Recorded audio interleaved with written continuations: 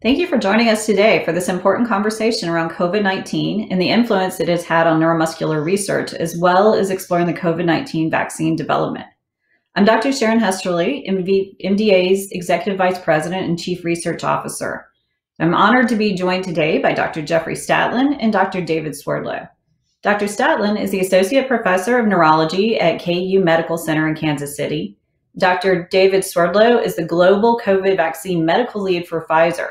Dr. Statlin and Dr. Swerdlow, we are both honored to have you here today. Thanks for inviting I'm happy to be here. We're thrilled to have these doctors with us today as medical experts. Please understand they are not providing medical advice during today's program. Any decisions about your care should be made in conjunction with your doctor. We look forward to spending the next half hour answering your questions. Before we start, I would like to thank our Facebook Live supporters, Mitsubishi Tanabe Pharma America, Inc., and Sanofi Genzyme for their generous support of today's program. In a recent poll of MDA's Research Advisory Board, 100% of the respondents indicated that COVID-19 has affected their research, with 54% stating that the pandemic has had a significant impact. The COVID-related challenges reported for research range from the inability to access their laboratories to the loss of key staff to furloughs or layoffs. And perhaps of most concern to our topic today, 31% of investigators reported disruptions to ongoing clinical trials for neuromuscular disease. Dr. Statlin, let's start the conversation with COVID's influence on clinical trials. So first of all, are neuromuscular disease trials still taking place during the COVID-19 pandemic? Yeah, so I mean, neuromuscular clinical trials are still taking place, but as you can imagine, COVID has affected our ability to do the neuromuscular clinical trials in many of the same ways that it's impacted our lives, in the way that we interact with our family or friends, the way that it may have changed our jobs, having to work from home, and the way we traveled. And when we think about our neuromuscular studies, we have to remember that we have to abide by the rules from state to state.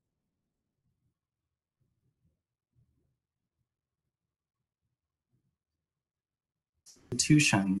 That said, I want to say we are really committed to what I call the neuromuscular research enterprise. I think for many of our inherited diseases of nerve and muscle, we're at this sort of transitional point where we're really talking about the actual possibility of potentially transformational therapies in the next few years. And so we're very committed to trying to get these studies to move forward. But to answer your question in a far more practical way, at the University of Kansas Medical Centers, we had 60 active neuromuscular clinical trials going on at the start of the pandemic. We've had 3 studies that either stopped or had to hold the startup of the studies due to the pandemic, but that means the vast majority of our studies are still operating.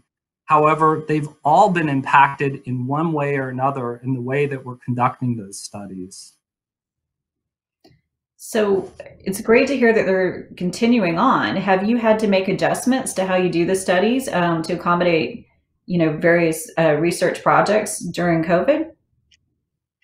Yeah, we've had to make a number of adaptations. And I think maybe let me just take a moment to discuss the types of studies, give some examples of the categories where we've made the adaptations. And then what I want to do is give 2 examples of clinical trials happening at our institution to show how we've adapted.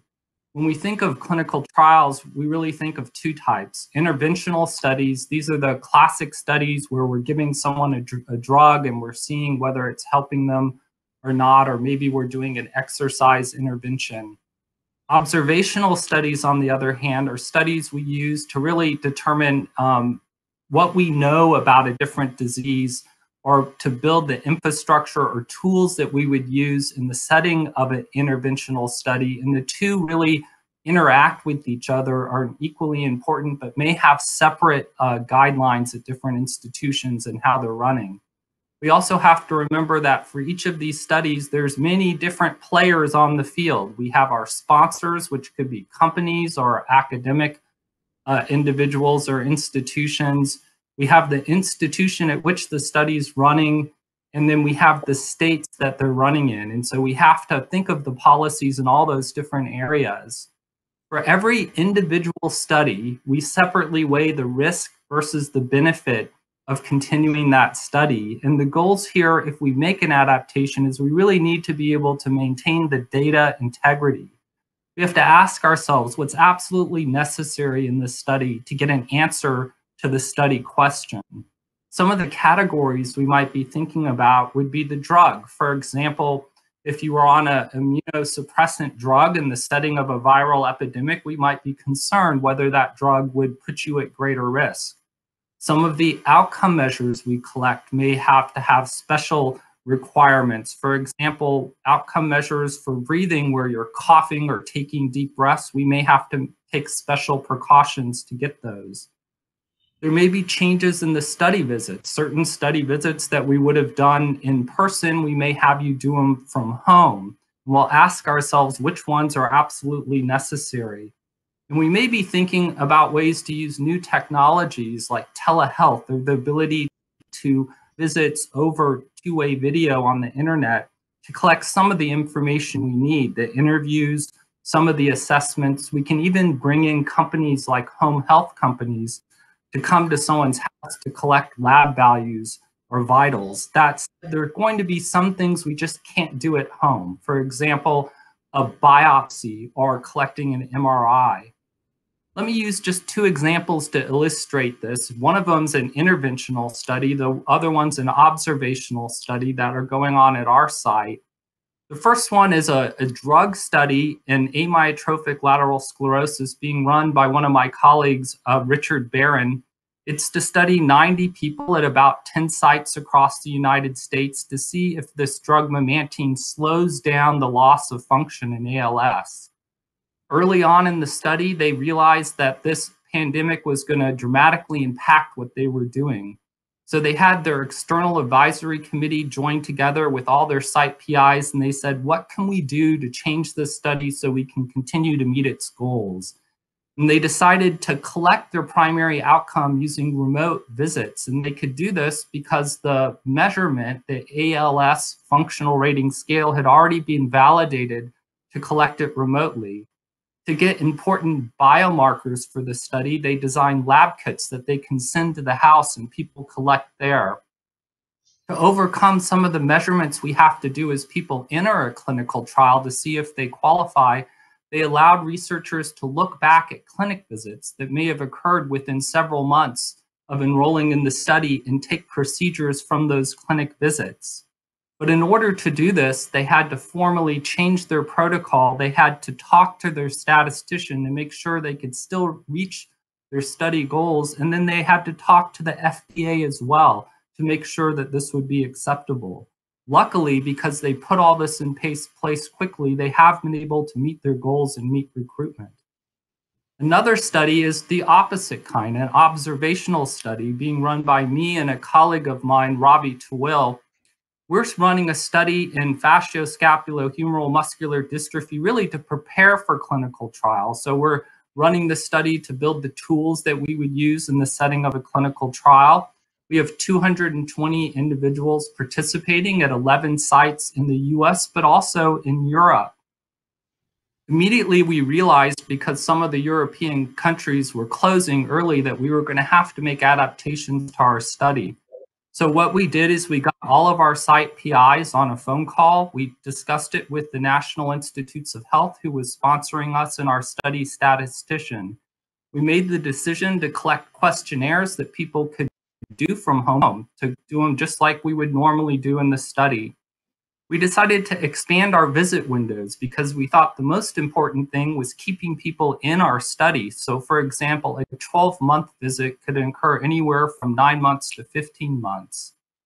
We also decided to implement a pilot project to get remote assessments. And in this project, we were really interested, could we collect some of the functional motor assessments that we do in person? For example, how quickly someone can walk or get up from a chair and turn. Can we do this from the home via two-way video with an experienced evaluator? We also added other things like motion monitors, small devices about the size of a wristwatch that can monitor the activity you're doing in the home.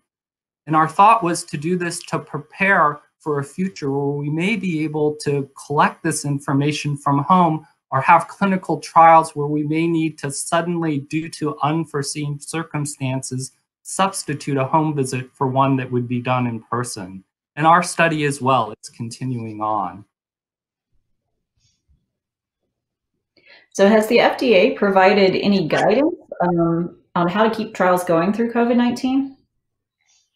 Yeah, I think that both the FDA and the National Institutes of Health were very proactive in providing guidance. The FDA actually has put out official guidance for industry, our institutions, and our regulatory boards as early as March 2020. It was really in a discussion format discussing many of the concepts that you and I have already talked about. It's really centering on safety first for the study and the ability of the study to achieve its primary goals. They talk very much about doing a risk and benefit assessment for each study, thinking about alternative methods for study visits or for collecting information. One of the key things they discuss is the need to ensure data quality may require a shifting from in-person monitoring visits to using techniques like central or remote monitoring. And in all of them, they talk about the need to discuss with the FDA and the regulatory board for all of the changes that you're making. Thanks. So people out there listening might be wondering, is it safe to participate in clinical trials? It's great to hear that they're still happening, but what questions should someone ask or think about if they're approached about participating? Yeah, first, I don't think we would be running the clinical trials if we didn't think we could be bringing people in safely. There's many people, not just me, that look over each study to make sure that we think this is true. I can just give you an example of what we do at KU so you can see some of the things that may be in place at different sites. For example, if someone's coming to our site for research, our clinical center is at a completely different place from our hospital with its own entrance. Every time someone comes in that building, we're checking their temperature. We're also asking them a series of questions as whether they've been exposed to anyone who's been sick. We only allow one person to accompany you, and the reason why is because we want to be able to maintain that key social distance for the whole time your study visit. We really look at each visit to try to minimize its length to lessen the exposure to other people as well as to our staff. Everyone you interact with will be wearing a mask and gloves, and then depending on the procedures, they may be in full protective equipment. But it's very important for you to ask each investigator or the research staff at the site that you'll be going to, because these policies can be different from one place to another in the country.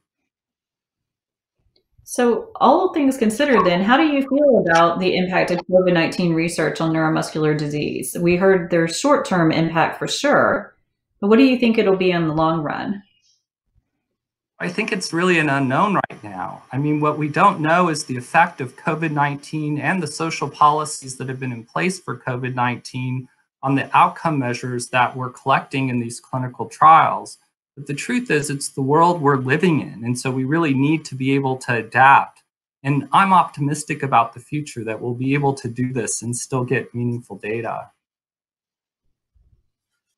So I guess finally, are there any silver linings here? Some of these interesting and creative ways to collect data remotely, do you think they will persist and be used in future trials, even without the background of a pandemic going on? Yeah, absolutely. You know, it's a truism, right? They say adversity breeds innovation, and I think that's really been true here as well. I'm quite optimistic about this move towards remote assessments and this idea of decentralized clinical trials. We've really been discussing it for almost a decade. It would be a major benefit in rare diseases where often a limitation to participating is the ability to get to a center, you know, multiple times to participate in a clinical trial. And so if we could decentralize this, allow people to join from home, I think more people could potentially be able to participate in the studies in the trial process.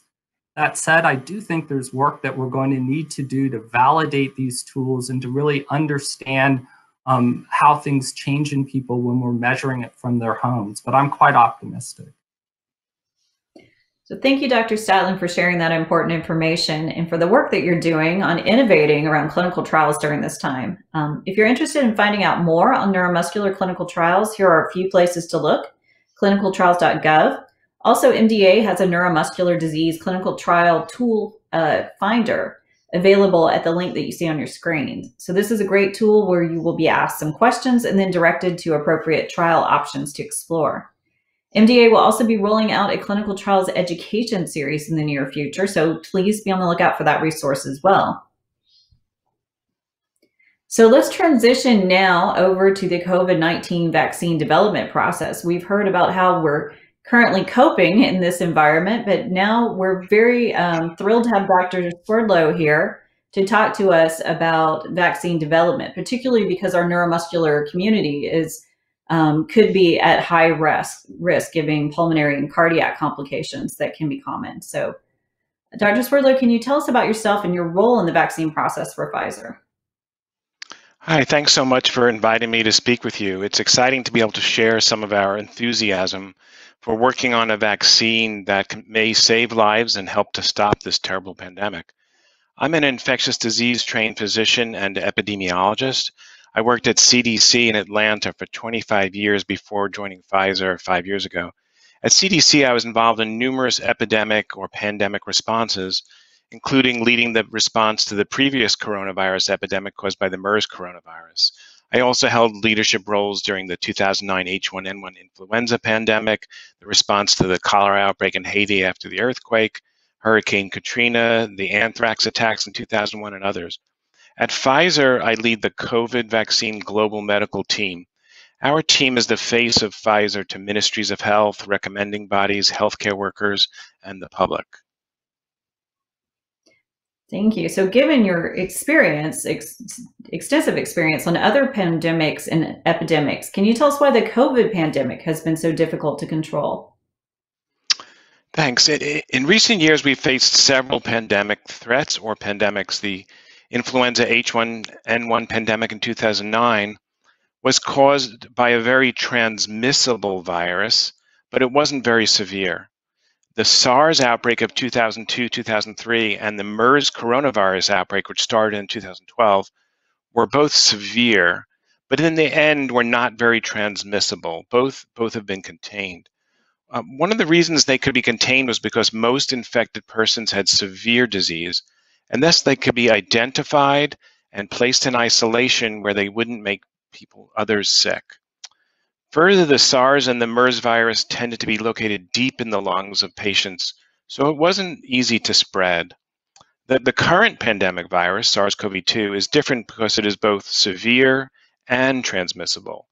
It is harder to control for many reasons, but one is because many infected people don't have any symptoms at all. They're asymptomatic.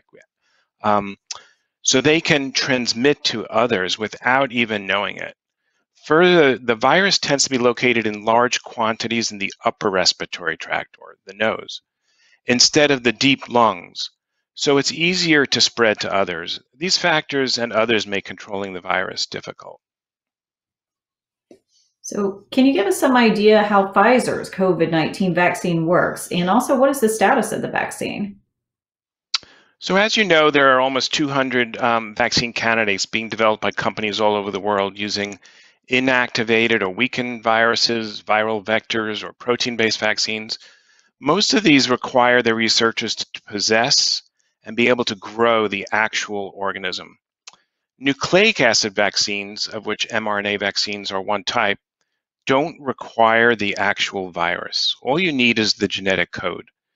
After researchers in China published the code for the new coronavirus in early January of this year, our collaborators at BioNTech, a German company, were able to start work on the virus without having to obtain and grow the virus.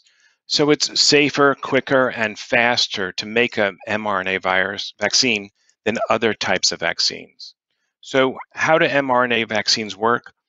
Well, the mRNA vaccine is injected into the upper arm, hidden in a small lipid or fatty particle. And then the vaccine's mRNA message is taken up by human cells. These human cells then think the message is like any other mRNA molecule that it uses to produce everyday proteins. And therefore, it's tricked to produce many copies of the spike protein, the protein that makes up the corona or crown that you've all seen in images of the SARS virus. Your body then realizes that the spike protein is foreign and shouldn't be there, and creates antibodies to it, which will lead to immunity. Several candidate or versions of the vaccines were tested in animals and found to be safe and produce a strong immune response. 4 of these vaccine candidates were then tested in human volunteers. One of these candidates, which we call BNT162b2, or B2 for short, demonstrated a good safety profile and induced a strong immune response, and was selected to be used during the next stages of development. So what is the current status of our vaccine? Well, we're currently conducting what we call a phase 2b/3 large clinical trial to test the safety and efficacy of our vaccine in persons over the age of 16. It will include up to 44,000 participants from the US and several other countries. The study is a randomized, placebo-controlled, double-blinded study. So what does all that mean? Well, half of the participants will receive the B2 vaccine and half will receive a placebo. Neither the investigators nor the participants will know whether they received the vaccine or the placebo. Then we will monitor participants to see if they develop symptoms of COVID. If they do, they will be tested to see if they are infected with SARS-CoV-2. Using simple math, you can then determine how effective the vaccine is. Meanwhile, we will be carefully monitoring all the participants to see if any safety issues arise. Of course, we don't anticipate that that will happen, but we will be observing and evaluating carefully. So, Dr. Swerdler, I think we're all used to the idea that vaccine development usually takes years, but the whole process seems to have been greatly sped up in light of this sort of global emergency. Can you describe how Pfizer has been able to speed up the development steps for the COVID-19 vaccine versus traditional methods? Sure. Companies, including ours, have compressed vaccine development from years to months without missing any safety steps. We have leveraged decades of experience developing, testing, and manufacturing vaccines. Most notably, we've been doing things simultaneously instead of one step at a time. For example, in our phase 1 trial, we tested 4 different vaccine candidates or versions instead of doing 4 sequential studies. Companies are starting to ramp up vaccine manufacturing facilities even before they know their vaccine will be approved. They are therefore manufacturing the vaccine at risk. Companies are willing to take the chance that if the vaccine is successful, they will be able to start delivering the vaccine almost immediately. If the vaccine is not successful, they will have lost a good deal of money, but given the circumstances, it is worth the risk. Planning for allocation and distribution is also being done at the same time as vaccine development, so the vaccines can be distributed as soon as the vaccines are approved. Do you think that one vaccine will work for the entire population? So far, we think the same vaccine will be given to everyone for whom it is indicated, but we have not yet tested the vaccine in children. And do you think that more than one shot will be required? Will people need a booster vaccine? Yes, definitely. The vaccine is actually a 2-dose vaccine. So you get the first dose, and then 21 days later you get the second dose. We don't yet know if yearly boosters will be required. So one other thought too, the population that MDA serves in our community, a lot of people are immunosuppressed, either taking steroids or other types of medications. Are there plans to evaluate the vaccine efficacy and safety in immunosuppressed patients? Well, we will work with FDA to determine if any additional testing will be required in order for immunosuppressed persons to be able to receive the vaccine.